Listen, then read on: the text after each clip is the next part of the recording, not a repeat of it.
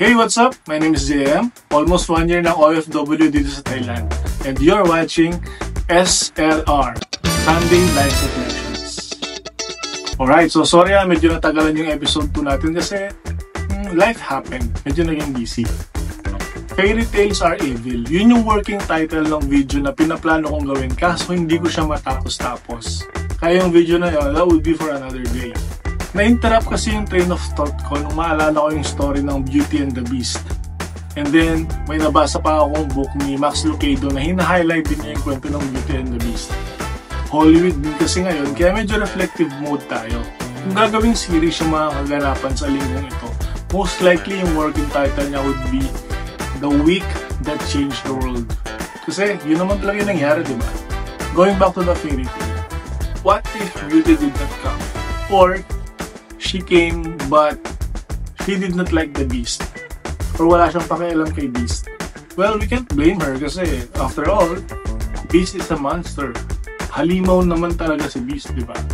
If that's the case, what would have happened to the Beast? Yung inaalala kasi nating week that changed the world is something like that.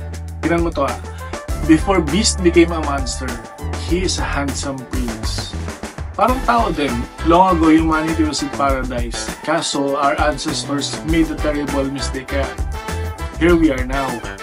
So we are now like the Beast who needs salvation. Aminin man natin o hindi, there is a beast inside us na nagmamanifest at the height of our emotions. Ako personally, in my 19 years of existence, 19 din ko na yun. Joke lang. Anyway, personally may mga bagay ako nagawa o nasabi na sobrang pinagsisisihan ko. I remember when I was a teacher sa isang state university, I said really bad things sa isang general assembly dahil hindi kami nabigyan ng 13-month pay. Yung feeling na parang gusto kong sumigaw ng punigin ng sedula or punigin ng payslip, ganong level. Sa abroad naman, when I was in UAE, muntik na talaga ako makahampas ng keyboard kasi yung mga time na mapopromote talaga ako sa isang magandang engineering position. Kaso ginawa akong taga-sagot ng tawag, isang taga-check ng attendance. Nung sekretary ng amo na feeling na amo din siya. Nung nagsisimula pa lang ako mag-drive, nung in-overtake ako ng gabi, talagang hinabol ko, tinailgate ko, tapos hina-high beam ko para masilaw siya sa rear view kasi we are the light of the world, di ba? Ano yung gagawin na? There's a beast inside of us and we need beauty to save us. Sa fairy tale, all it took is one kiss to save the beast. Halik ng tunay na pag-ibig. Pero sa case kasi natin, hindi siya ganun kadali. Honest pag sinabi kasing salvation, ang ina-expect ko is yung savior, parang meron siyang grand entrance na parang malalidi cruise, very explosive talaga. Kaso hindi ganun yung kwento. Hindi hinalikan ni Beauty yung beast, but rather, the beauty became the beast. He lived the life that we should have lived. He died the death that we should have died. I was expecting something flashy. Yung tipong mapapaisip ka kasi alam mo, di ba main character yon? Ba't ganon? It is so bloody. Kaya for today, at sa mga susunod na araw, as we remember the week that changed the world, let's reflect and be reminded of this sacrifice.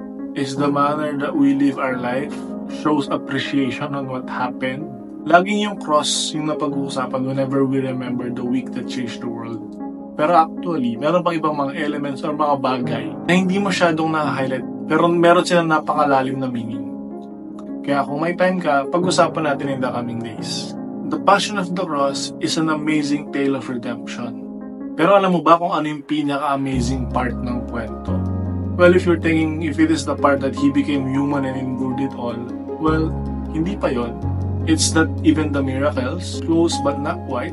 So, is it about the death and resurrection? Well, that is amazing, pero meron pang mas malupit. The most amazing part of this tale of redemption is that he did it for you.